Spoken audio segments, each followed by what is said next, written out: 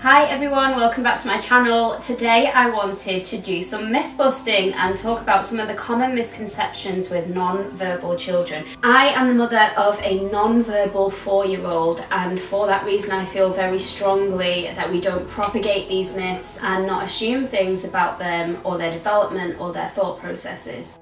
Verbal ability directly correlates with intellectual ability. A child who cannot speak cannot understand verbal language.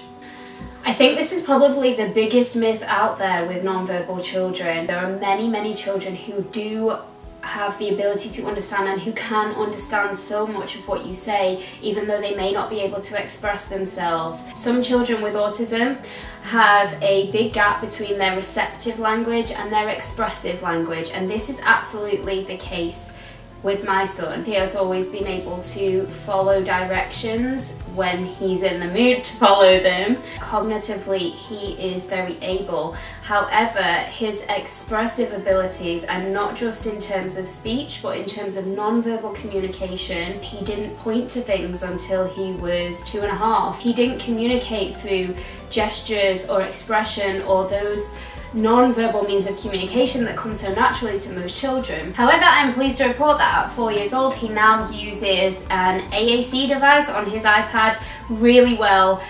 He understands the purpose of communication. He uses gestures to communicate. However, he remains non-verbal. That is not an indication of his cognitive ability, and it's really important for me as his mother to get that across to people. If a child is not speaking by age 5, they will never speak. This is a common myth that I hear a lot, and it has been debunked by research. I will link that research down below.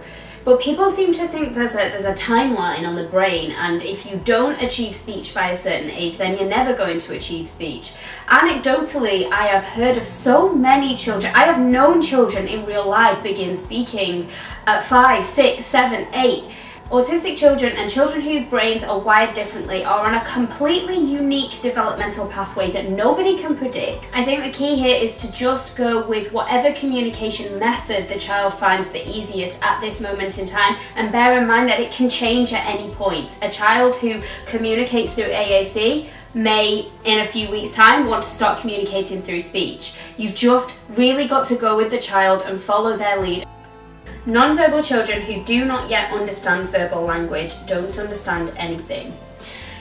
Now, in the beginning I spoke about how children who are non-verbal may still be able to understand a lot of language and a lot of what you say. Now, in some cases I'm not denying that that isn't the case. Sometimes children struggle with receptive language as well. They may struggle to understand your words and what they mean. However, a child that doesn't understand verbal language doesn't mean to say they don't understand anything. General understanding is about so much more than just understanding the words that come out of people's mouths. Understanding is about understanding your environment, understanding how things work, understanding the patterns in things, the routines, how things work together. If you were picked up right now as you are and plonked on an island somewhere, you do not know their language, you do not understand any of their customs or social rules, does that mean you don't understand anything? No, you've got so much understanding. It's just that you are struggling to understand the environment that you've been put into. Regular measures of IQ and other typical assessments and frameworks aimed at deciphering the cognitive ability of a child gives an accurate developmental picture of a neurodivergent child's capabilities. So what does that mean? In a nutshell, we think that IQ tests and developmental assessment frameworks, in the UK we have the EYFS framework, and they'll give you bands and scores, and they'll put them at the level of a 9-month-old, or they'll give them a score in percentiles or a numerical value.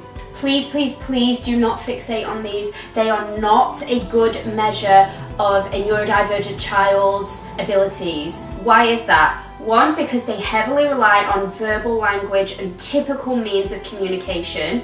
Two, they heavily rely on a child wanting to demonstrate what they know, and a lot of children, particularly autistic children, do not have that same motivation to show off what they know. Sometimes they simply just don't see the point, or they don't want to comply with what you're trying to do with them. And three, These measures and frameworks are often made up of really arbitrary criteria, random things that you have to score to move up to a next band or a next level, and it doesn't actually reflect that child's abilities as a whole anyway. Please, please don't get caught up in scores. I don't believe children or anybody at all should be quantitatively assessed like that anyway. Focus on your child's strengths, build upon them, and help guide them in the areas they are struggling with. Give them the freedom to develop at their own pace, and you will see results over time. The next myth is like split into two parts, but it relates to the same thing, so I'm going to group them together. Children who don't speak are physically unable to speak, or children who don't communicate verbally but show remarkable skills in other areas are choosing not to speak. Okay, so this is something I have with my own son. He was reading at 2.5. He is incredibly skilled in word recognition, numeracy, fine motor skills. He has a great skill set.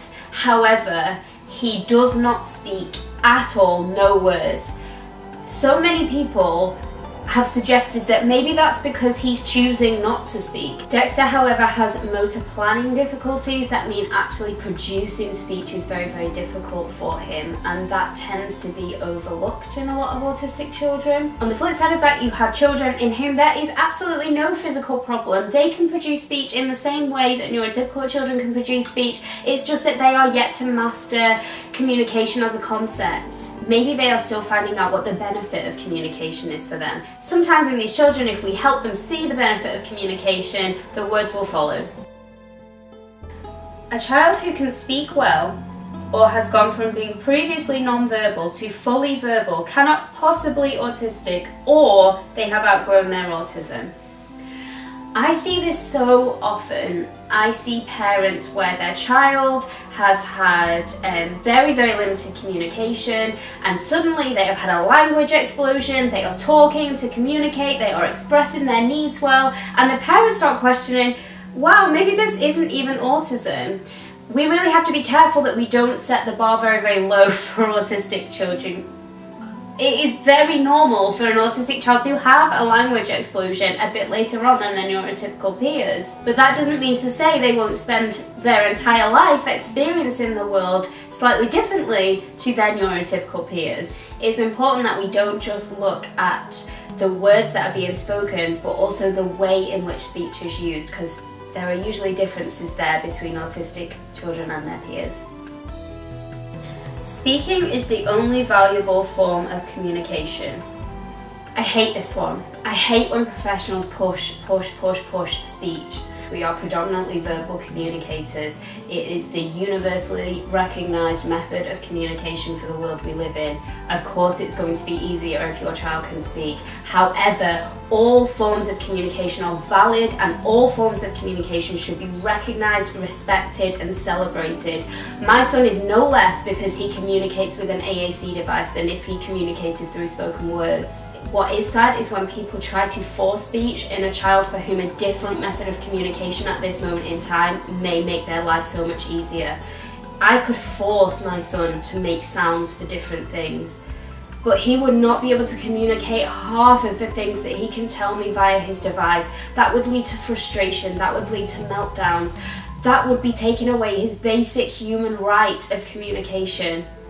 If a child is going to be a verbal communicator, giving them an alternative means of communication whilst their brain is developing that skill is not going to inhibit that. There is evidence to show that alternative augmentative communication actually can help children acquire verbal language if that is a possibility for them, if their brain is wired that way. That's not to say that you cannot work with speech alongside. We do vocal play exercises with our son. We want to encourage vocalizations, but we do not force that as his method of communication, because that would be unfair to him right now. One thing I found very helpful as the mother of a child who does not communicate verbally is to look up non-speaking adults.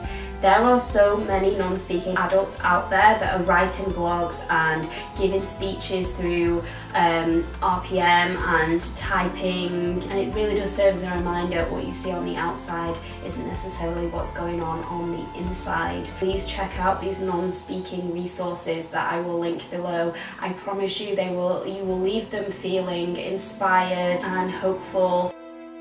Children who are non-speaking and who are intellectually challenged have nothing to offer the world and are less valuable than their higher functioning peers.